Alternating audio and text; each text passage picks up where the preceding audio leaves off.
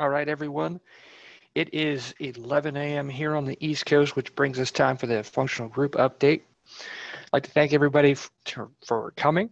This FGU will be ran by all members of the build team that are present today. I'll be covering some of the cloud native container works that I've been working on. DJ will be handling some changes to the upcoming config and roles behaviors that are being introduced with GitLab 10.0 as an omnibus package. Josh will be covering some installation improvements with what we've done to ease configuration in the SSL. And Ian will be covering Postgres HA and the upcoming changes with new versions of Postgres that are coming along. So I've been working lately on the Cloud Native Containers, OKR. This has to do with creating a Docker image and chart per component of the GitLab services. It's being worked on for helm.gitlab.io. This is different than our existing Helm charts. Our existing Helm charts are used to actually deploy the Omnibus container and related services. However, we're looking to actually separate every role and concern into its own container to allow better maintenance and rolling forward. This is a specific pathway away from our monolithic container, allowing us to use preferably all upstream containers where possible for any service that's not directly related to our code. Right now, we have the standalone registry that is using the upstream registry container for Docker distribution. There's very solid progress there. However, there is some final testing and tweaking that needs to be done to ensure it works on all public clouds. Next up is the standalone Sidekick container, which is going to be an interesting feat because of the requirements that it has and the number of integrations that it has throughout all of the GitLab services. I want to note that this is a long-term set of OKRs and that this will be something that is not completely production ready until 2018 as we continue to work on this and ensure that our customers that are using it with GitLab EE have completely tested rock-solid behaviors before we call it completely good. We will be working with parts of this, however. In the meantime, as we make each component 100% ready, we will be transitioning those into staging and onto production.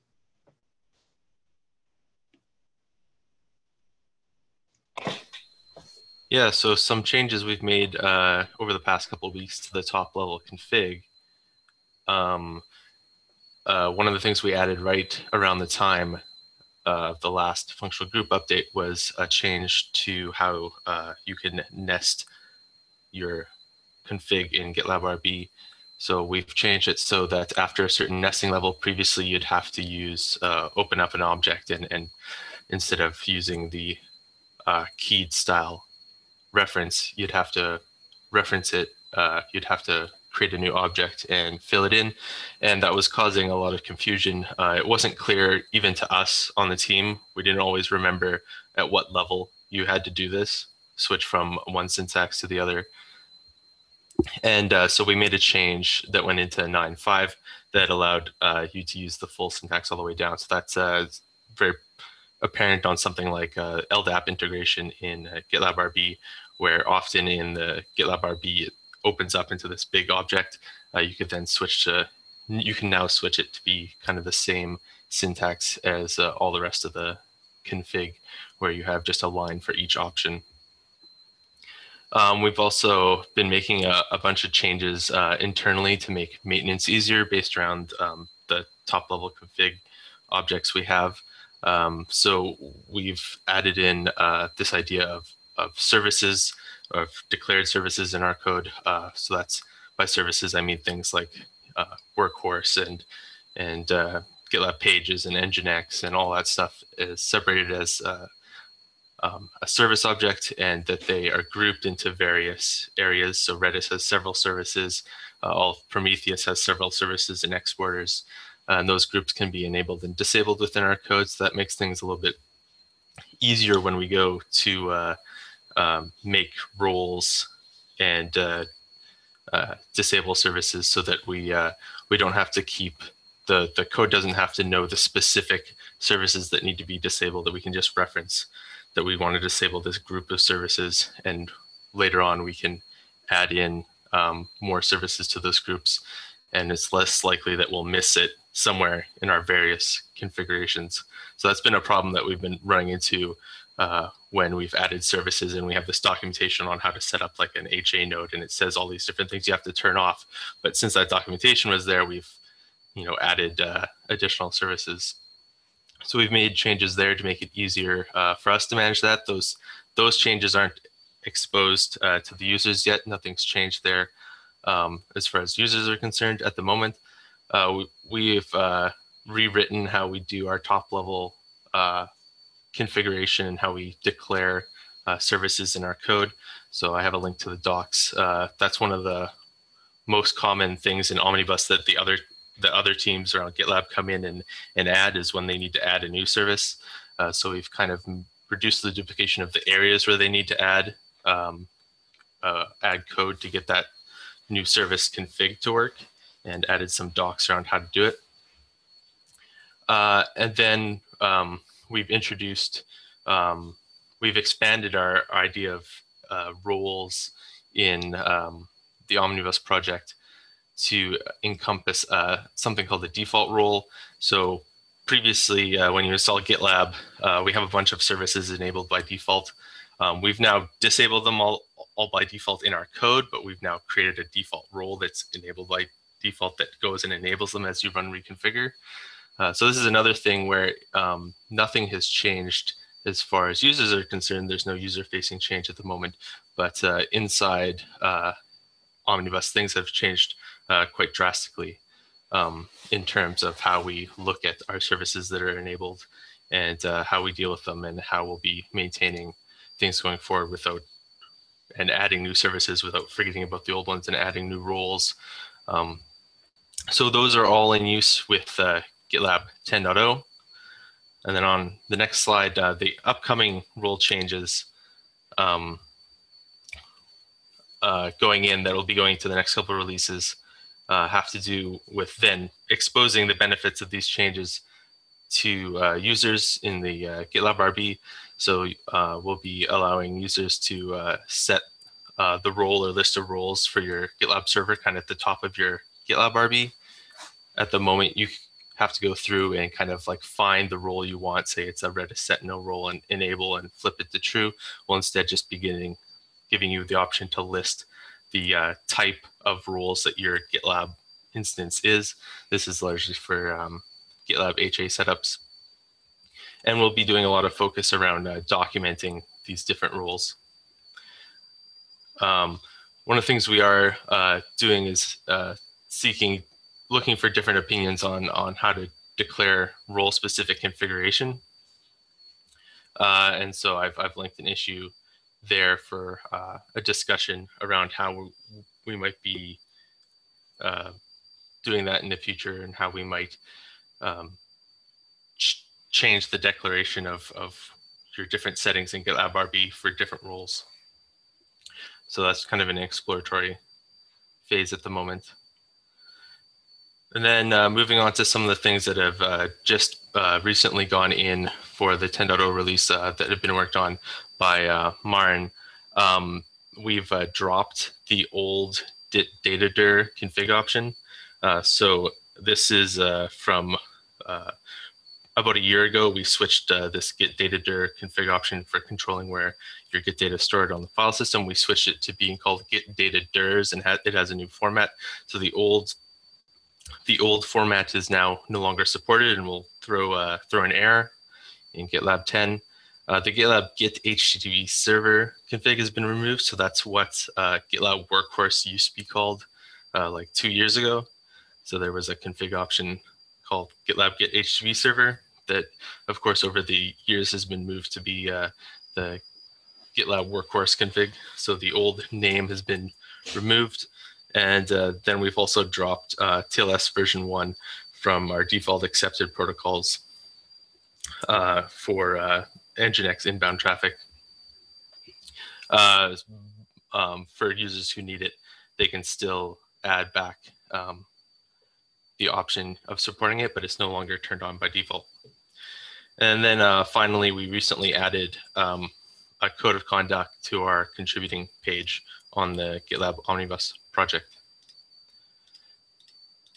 That's all I'm going to talk about. Over to Joshua for installation improvements. Awesome. Thanks, David. So we got some exciting things obviously coming here with 10.0. We're doing a lot of cleanups, removing a lot of old cruft from the Omnibus package to make it easier for everyone going forward. And as you saw earlier, also working on some key future projects there with the Cloud Native containers. So all really exciting. Other cool things we're doing here is also focusing on the current installation method, of course, which is Omnibus for most users. And we've been working to make it easier to install with fewer potential bumps in the road. So one really exciting feature we have in 10.0 that was added was Marin's really good idea, was to allow you to pass or set the GitLab URL on the apt-get install command. So you can see the command there.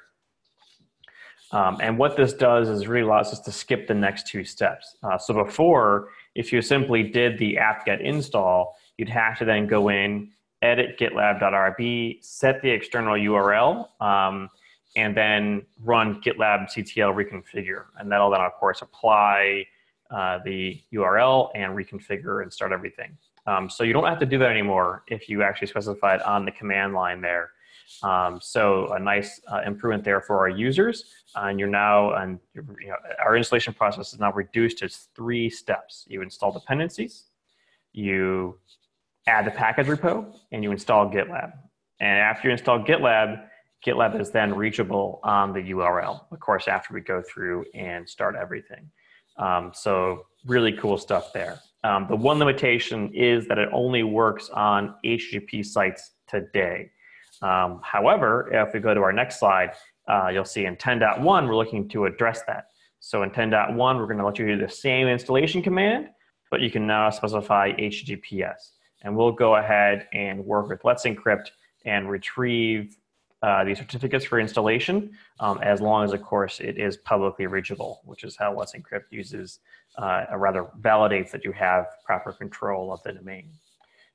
So some cool stuff there. We're coming in 10.1 and should really help address sort of the getting started process and testing with SSL, as a lot of our newer features do depend on it. For example, trying to work with the GitLab registry without having SSL turned on can be painful. So this is a great improvement there. The question I saw come in on renewals. So we'll be adding a GitLab CTL renew command. Well, not exactly that, but a renew command in GitLab CTL, just because that requires root access to go in and write the Nginx certificates. So it won't be done completely automatic because you don't have something that kind of runs over time like that that has root access. However, you will be able to renew them from the GitLab CTL command line. So obviously the key benefits here really is faster and easier installations and with fewer potential potholes. Configuring SSL with Nginx wasn't really difficult, but it also wasn't super easy or straightforward. You had to move files into certain locations. You had to edit the GitLab RB. You then had to potentially tweak some other settings depending on how your configuration was set up. So again, this streamlines that whole process. And if you still do want to bring your own certificates and you don't want to use Let's Encrypt, you of course still have all the manual configuration possibilities in Omnibus to take over and still support you. So with that, we can, I think, pass it on over to Ian and talk about all the awesome stuff coming with Postgres HA, which is super exciting. Thanks, Josh. So the last field group, functional group update, sorry, that we had with the build team was we had just released the HA support, but with manual failover. And that manual failover process was still somewhat painful, better than the alternative of no failover process, but not perfect. So with 9.5, we released the beta version of automated failover using console, repmgr, MPG bouncer. We've been pounding on that. It's running and staging. We haven't found anything to run screaming from. So with 10.0, we are going to no longer consider it a beta product. We are going to consider it released and supported. And I know there have been some people who have been really anxious, including customers as well as their production team, to take advantage of that. So we're excited that this is ready to go. It's been a a challenging thing to do, but it's cool. It's great. It's pretty neat to watch it over if you knock out a database and just watch everything kind of kick in and pick a new master and then tell the application to kind of move over, start talking to that. It's pretty neat to watch. So we're happy with that, and we're really excited that that is finally going to be going out the door and other people are going to get to play around with this. And then also the next big step is Postgres 9.2 is no longer going to be bundled with Omnibus. As of this month, it has reached end of life, so we should not be shipping a product that is end of life. 9.6 has been available since I think November last year was the first time we bundled 9.6 in there, and as of the GitLab 9.0 release, we were forcing 9.6 by default and upgrading people unless they specifically opted out. So it's it's time. If you're not on 9.6 already, then you've been kind of dragging your feet a little too long. So if anybody tries to install GitLab 10.0 with that they're still running Postgres 9.2, then that is going to error. It won't kill their GitLab installation. It'll still be running on the older version, but they will need to first upgrade to Postgres 9.6 in order to upgrade to GitLab 10.0. And the good news on that is that we will move our versioning apart a little bit, so it will no longer be really confusing to be talking about GitLab and Postgres at the same time and have to worry about 9.x of which GitLab or Postgres. Unfortunately, that is short-lived because by the end of the year, Postgres 10.0 is due to be released, so then we'll have the confusing versioning again. But there are some good, cool things in that. I encourage everybody to look at the release notes. I believe the database team is very excited to get that rolled out. And we certainly can't be supporting 3 versions of Postgres in the package at all. So we're getting 9.2 out in time to roll 10.0 out when it is released. And that's just for using the Postgres bundled version or the Omnibus bundled version of Postgres, right? So if you're using external versions of Postgres, this won't affect you. Not immediately. I believe there is some functionality that the database team wants to take advantage of that they can't if people are still running 9.2. So I can't speak on when that will be removed from GitLab, but yeah, currently it'll just be affecting people who are using the bundled Postgres version. So I think that's it for me, and we are on to questions.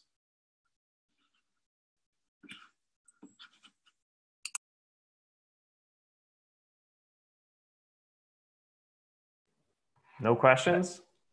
Yeah, I'm not seeing any questions in there. So if anybody has any, jump them in real quick. Otherwise, we're going to give you back 13 minutes of your day. All right. Well, thanks everyone for coming. We will see you in the team call.